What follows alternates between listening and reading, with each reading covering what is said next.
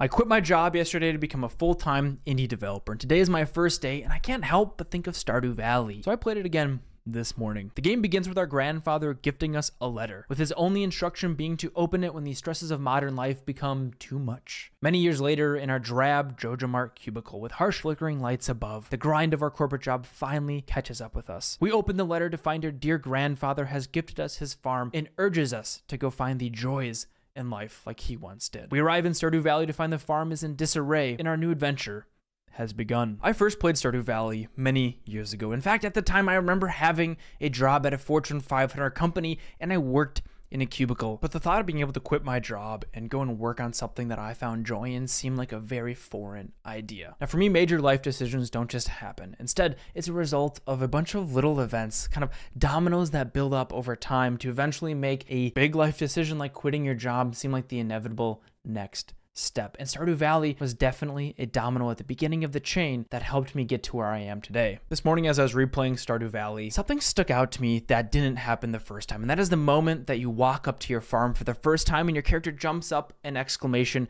at the mess that's in front of them. There's a moment of fear and panic and a desire to run back to Jojo Mart, where there was a stable job. I am leaving the best job I've ever had at a company who respected me and was full of people that I respect for how hard they work day in and day out. I'm afraid that I don't know how to work hard enough to make a successful game. I'm afraid that I'm not a good enough developer or designer, or that I can't tell a good enough story to make engaging YouTube content for you, or that I'm not fun to hang out with over on Twitch when I'm live. And I know that those fears are imposter syndromes inside of me, but I want to share them with you because they're valid and honest, and I need to give them the space to be felt. So yeah, I'm afraid, but I'm also incredibly excited. And so I'm making this video both for you, but also for myself in the future. Hello, future Andy. That's actually my real name. Nice to meet you. I'm Andy. If you're watching this, it's likely because you feel stuck or lost or burnt out from the grind that is going to be being a full-time indie developer, or maybe you're confused with what to do with your YouTube channel, your Twitch, or maybe you're mulling over the decision of getting a full-time job again. That's okay. This is going to be a hard journey, and my only piece of advice would be to take a step back.